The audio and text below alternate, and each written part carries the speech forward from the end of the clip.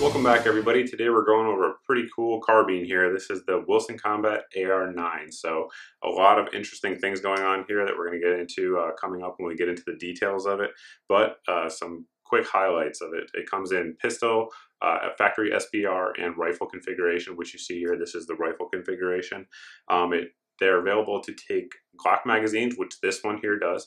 Also Beretta 92 magazines and Smith Wesson M&P 9 magazines. So regardless of which pistol you have or prefer or carry, if you want to use those magazines in this rifle, you can order the rifle that will fit those and be off to the races shooting at the range. So that's certainly a cool thing. But what we're going to do now is step back out to the range and see what kind of accuracy we can get out of this rifle, then come back in and look at the details.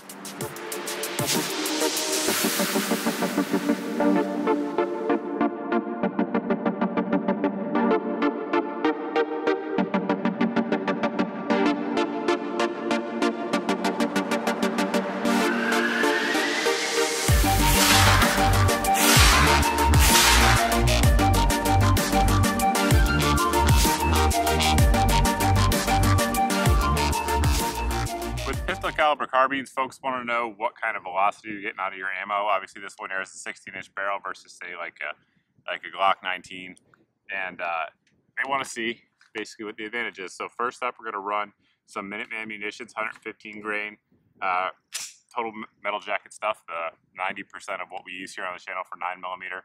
Just run a few rounds through it in the chronograph. I'll let you know what that looks like.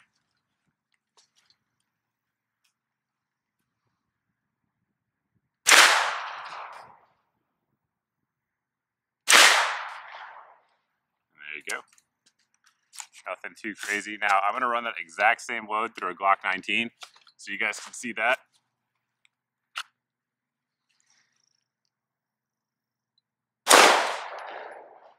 Oops, try again.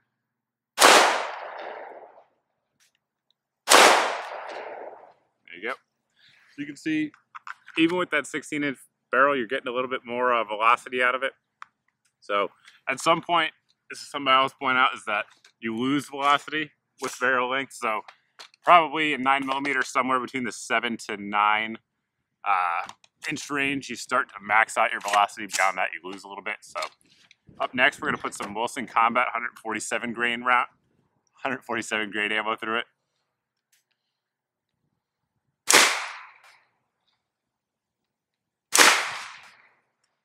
A little bit slower, as you'd expect.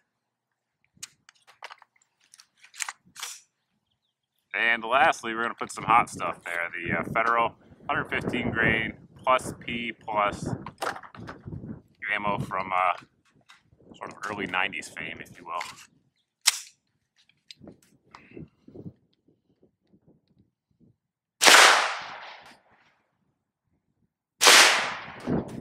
That stuff's certainly smoking. Now we're going to see what kind of accuracy we can get out of this rifle here. We have a few different loads, the same ones we just chronographed. And we're going to see how it does. We got it in the CTK Precision Rest here to try to minimize some human error. Primary arms 1x6 scope on there. Sitting in a American Defense Recon mount, which I really like.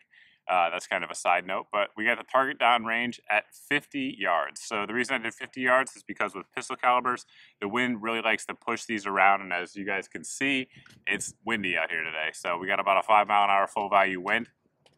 Shouldn't be too bad at this range though. So same rounds, and we'll try to do it in the same order if I remember correctly. So first up, we got the Minuteman munitions 115 grain practice stuff.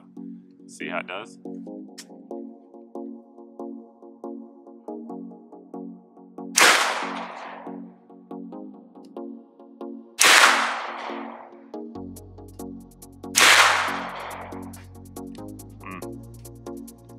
That target down there is just one I had in my bag. It's probably not the best for this, so I can't see it. You guys may be able to see it a little better than I can. Next up, we'll do the 147 grain Wilson Combat stuff. It's supposed to be match grade ammo, so we'll see, right? As always, the shooter has a lot of input too.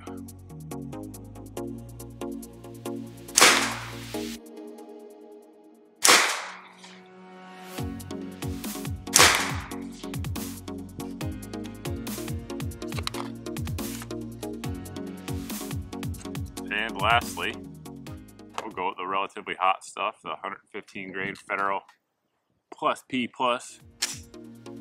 Send these rounds down there in a hurry.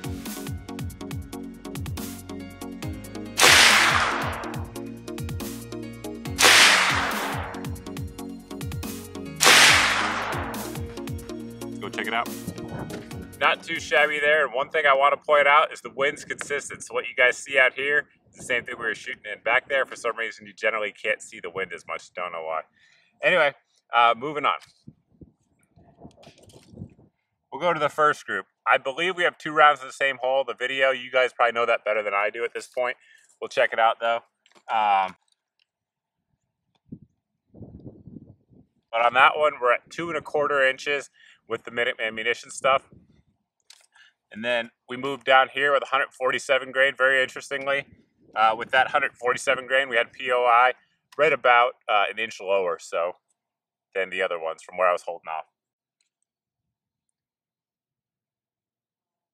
With that Wilson round, 147 grain, we were right at 1.5 inches. So pretty tight.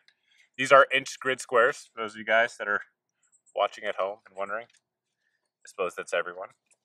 And with that Federal 115 grain, you guys can see right there, center to center, we're looking right at 1 inch. So that would be, you know, extended out a 2-inch group at 100 yards, 3-inch group at 100 yards, and just over a 4-inch group at 100 yards. So for a pistol caliber carbine, that's pretty accurate. I'll take that all day long. Getting into the details, we'll start up front. We do have our Q-Comp flash suppressor. Its comp is in the name, but it is a flash suppressor. It is closed on the bottom, so that way if you're shooting from the prone, you're not going to have dust kick up and get in your sight picture and stuff like that, so that's certainly good. It's threaded onto the barrel. It has standard AR10 style threads, so any of your suppressors, aftermarket flash hiders, whatever the case may be, will work on there just fine. The barrel here is actually pretty unique. So what it is, it's a carbon steel barrel with a polymer coating. So before they put that polymer coating on there, they parkerize it, then put the polymer coating on there. So it's actually quite cool. Wilson Combat did a lot of testing, and when they tested these barrels specifically, they found out that they were, in their testing anyway, the most accurate. So you guys saw the accuracy of this one so far. Of course, if you worked up a load, it could always be better, but pretty good accuracy for sure. I believe they're saying that all of them shoot right around 1 inch at 50 yards at least, if not better. So with pistol ammunition, that's obviously pretty good. So I think it's kind of just cool to see the different material on there. This one, of course, is fluted. They do have a non-fluted version, so I suppose it's user preference at that point, but you're going to save a little weight with the fluting, plus it looks cool. But definitely kind of cool technology and R&D going into that barrel. Covering that barrel is Wilson Combat's trim rail system. So that stands for Tactical Rail Interface Modular. You can see here this one comes almost all the way out to the end on this 16-inch barrel, but of note, we should kind of get into that concept here. When you're actually ordering this gun from Wilson Combat, when you go through like their little list of drop-down menus, you pick all your colors, you pick the length of the rail, you pick the length of the barrel, you pick the colors of your receiver, all that stuff, kind of assembling your gun together to your specs. So this one, want a little bit of a longer rail just to cover up that barrel, give it a nice sleek profile, but if you want something shorter to save a little bit of weight, you certainly can do that. Onto the details of the rail.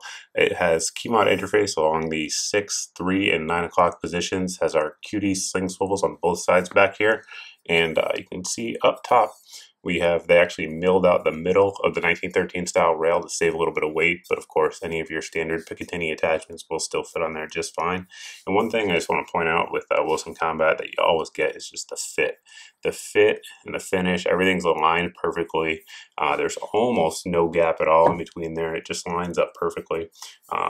Almost like one straight rail all the way down. The upper and lower receiver are both made out of billet 7075 T6 aluminum. Of course, this one here has the gray finish on there, but there are a number of finishes that are available. It's got a lot of really cool things going on. Number one, it has some cutouts here, lightning cuts, that not only look good, but of course lighten up the rifle. You can see it's cut out where it doesn't need to be, saving that weight. We have a nice enlarged trigger guard here for shooting with gloves. And one thing that's really nice is this right here. The bevel on that magwell is huge. So this obviously is the Glock magazine pistol caliber carbine. They make them that accept both the M&P and the Beretta, like we mentioned earlier. So all of them are going to be similarly opened up though. So those mags, which are all double stacked in a single stack anyway, are really going to find their way home pretty quickly there. So definitely like that. It looks good and it also functions very well. So We have our mag release here. You can see it's kind of hinged. It works really well. Mags drop free, both Glock mags and the Magpul mags that we've tried here drop free. However, of note, when using mags, Wilson Combat only recommends factory Glock mags, and they don't recommend the aftermarket ones, of course. So I tried the Magpul ones, as you guys have seen throughout this video. One thing about the Magpul mags is they don't lock the mag back, the bolt back rather, on the last round. The Glock factory mags all do, so that's certainly a good thing. I do like that. A lot of the pistol caliber carbines don't have that. And moving back over, we do have ambidextrous safeties that come on it, so you can see on both sides. Reverse safety, it's a little bit smaller there on the right side for right-handed shooter preference, of course. And the grip on the pistol is a hybrid. It starts its life as a BCM grip and of course has that Starburst Wilson Combat logo and pattern etched in there. It really does a good job of not only giving you very good comfort for shooting, but it gives you a real good positive grip on there. I like that Starburst grip pattern, it works well. On the guns that are configured as carbines, you're going to get the Rogers Super Stock on there. It's a good stock all the way around. I actually have a few of them on other rifles, but you just pull that little lever and extend it out, and wherever you want it to be, once you lock it in, you pull that little latch up and it'll really snug it down for you there. You can see our extension, just a standard mil-spec extension, has good staking on the castle nut all the way around as well to ensure that it's not going to come free with use. Disassembling the rifle is pretty standard stuff. You're just going to push your pins across. We're using our always useful Glock disassembly tool. Push that across. And the reason I'm using a tool is because it's actually quite snug. Now there's a few reasons why it's snug, but one of the big ones is that little O-ring seal down there. So that thing, when you actually push the lower and upper together, it compresses and causes it to sit very, very tight, giving you a nice fit. Of course, one thing that's going to be the case on any of the Wilson Combat rifles anyway is that the machining is so precise, the fit is awesome as it is. So there's a few things we got going on here, you guys can see. We have the M2 trigger on there, and that is an awesome trigger. I actually have one of these on another rifle of mine, but really good trigger. Nice clean break, and breaks right around 4 pounds, and really good short reset. So we'll do that again real slow. And it's just crisp, it breaks like glass. I'm a big fan of the Wilson Combat triggers for sure. We've discussed that before here on the channel, I suppose. The buffer there is of course, a proprietary buffer here for Wilson Combat. The spring there is a flat wire spring that Wilson Combat has made themselves for this rifle. So a lot of R&D went into it, and to ensure it runs well. And this one here has ran 100%, so it looks like they're doing a pretty good job so far, but that's the lower receiver. For the upper receiver, just pull on your charging handle. And as you can see there, the bolt and bolt carrier are all one piece because it is a straight blowback designed weapon system. So one thing that's kind of cool though, and you notice when you look in there, is that the barrel itself has a really nice ramp on it, so that way any sort of hollow point bullets or anything like that that you're wanting to feed in there are going to feed very reliably. When you couple that with how high up that Glock magazine sits in there, it almost goes straight in. Like if you ever look at a Beretta M9, you'll notice that the feed angle is very straight. This is very similar to that, even with the Glock magazine, so that's certainly a good thing. Has aided in reliability, as we've seen so far in the video. Our bolt has the cool Wilson Combat logo on one side. Looks really nice. You can see we're starting to get some good old-fashioned honest wear there, because I have been shooting this pistol, a rifle I should say, a good bit. One thing this rifle will do is make you want an ammo sponsor, so thanks again to Minuteman Munitions for helping us out there. You can see we have really good staking up here on the key. Of course, it's not actually a gas key because it is a blowback operated design. The charging handle here is the ambidextrous Bravo Company Voltor Gunfighter charging handle. So either side you pull on, it will release that charging handle and you can run the action to the rear. Hopefully we didn't bore you with all those details, but I just wanted to make sure you guys kind of understood all the different things that go into making this rifle what it is. So like we talked about, it's been 100% reliable, which is always number one for me. And one thing to point out that I'm not sure I mentioned thus far is that a lot of the internal parts are proprietary. So you can't just go out and buy like a Colt 9mm bolt and throw it in there. Wilson did tons of R&D to come up with the system that they thought was going to be the most reliable and run the best, and this is it. So a lot of the internal parts are not, interchangeable with other 9mm ARs out there, so just keep that in mind. One thing I know folks are always going to ask about when it comes to Wilson Combat is the price point. So the one with the fluted barrel like we have here, I believe is $2,100, and without the fluted barrel, just the standard barrel, is I believe $1,999. So Certainly not cheap at all, but compared to some of the other Wilson offerings, like some of their 1911s, it's actually a little bit less than that. And if you look around, there's not a ton of really low cost 9mm carbines on the market, and really Wilson isn't competing with them anyway. Obviously, they're bringing the best fit and finish that I've ever seen on the market with their rifles. This one's no exception. The fit and finish are simply flawless. Any sort of nicks or anything like that that you see have been the doing of this guy or some of my family members. And in terms of performance, we can't complain with the accuracy or reliability, so that's certainly a good thing. So a lot of people are asking, why would you want a 9mm rifle, carbine, or whatever the case may be?